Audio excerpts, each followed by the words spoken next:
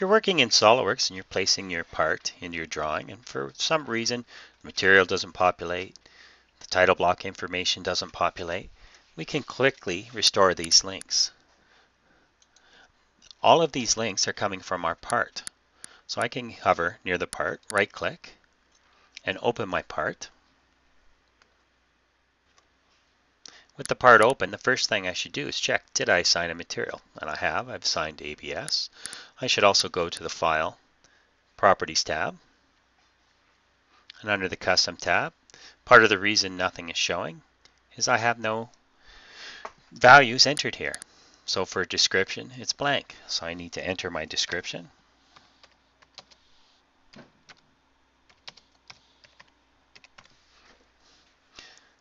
Once I've entered a description, I'll select OK. I'll rebuild the part, use the Control tab to go back to the drawing, and my description has shown up. The material hasn't shown up, so I'll click Rebuild. The material still doesn't want to show up, so the link must be broken. We want to fix that. Other links that aren't populating our drawing yet is our weight. Okay, our customer, all of this is empty, and all these links can be restored. To restore a link, right-click in white space on your drawing, select Edit Sheet Format, and I want to add the customer link. I have two options. One is to go back to the part, go File, Properties, and add the customer here. I can choose it from the drop-down menu, or I can just type the information,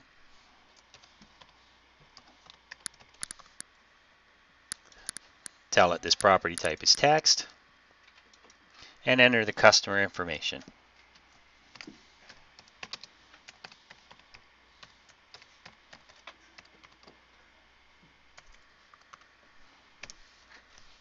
Press enter. Should check my spelling. I often make mistakes.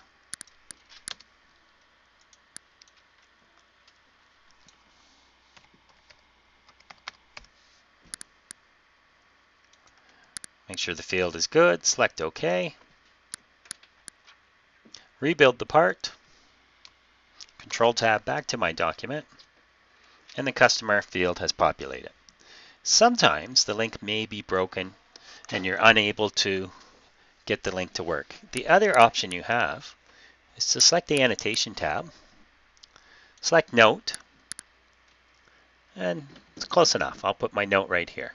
So for the project, what do I wish to do? Well, once again, over here is the links to the property field.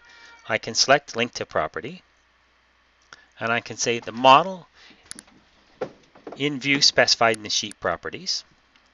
Choose the drop-down arrow, and all of the properties I've set up, I can find the property here. If I can't find the property, then we can switch to use the current document property. That means this drawing sheet here, it'll only be part of this drawing sheet, but it's a temporary solution until I restore the link later. Select File Properties. The properties for this drawing sheet will show up, and I can now add the property, Project.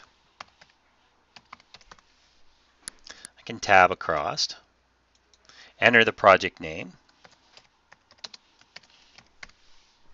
enter, select OK, and now that property will appear in the drop-down menu. Select Project, select OK. I'll close the formatting window, click in white space, and I can rearrange this. If I get another instance pop up, just press Escape. Again, I can grab this text, drag it around. If I don't like the font size, I can double click on it, and I can edit the font.